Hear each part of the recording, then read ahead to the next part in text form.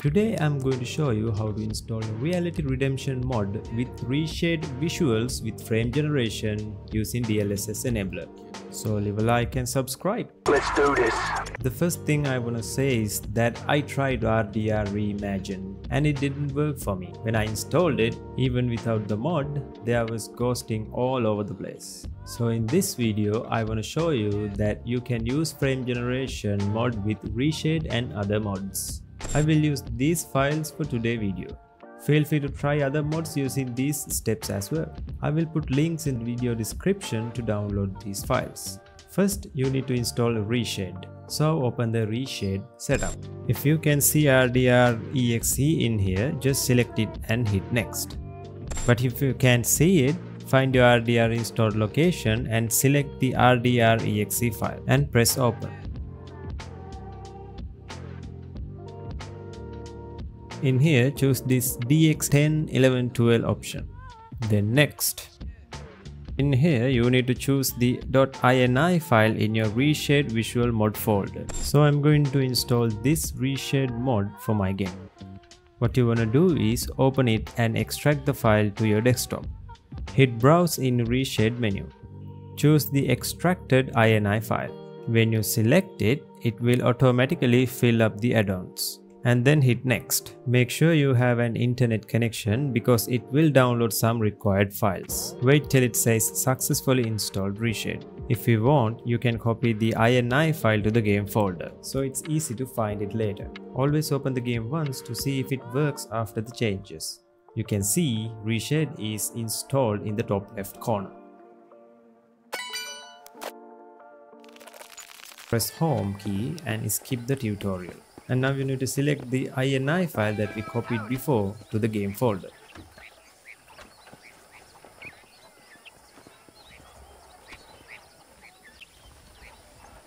And Reshade is installed.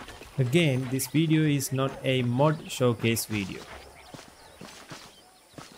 Let's install the Reality Redemption mod now. Open the zip file. Don't extract all the files like this to the exe location. Extract the whole folder to the RDR game file location. After that, you can run this bat file. So from here on out, you just have to follow the Reality mod's instructions. To be safe, use the backup option that Reality Redemption gives you. Press Y to everything. Some options will take some time to install, so be patient.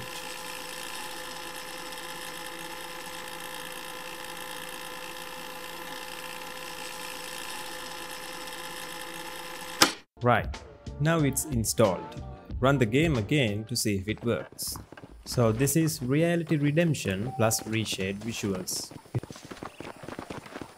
If you change things in Reshade menu, you can still see the game changes things too. So I'm getting around 70 to 80 FPS and the game looks pretty good.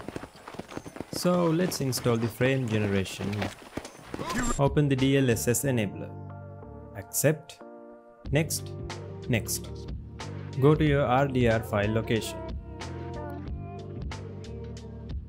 Copy this path. Paste it here. Next. In here, Nvidia users need to choose this install as D3D12.dll option and install OptiScaler as 0.6. AMD users choose the same two options Nvidia users chose, along with support for AMD Intel option and install.reg file options.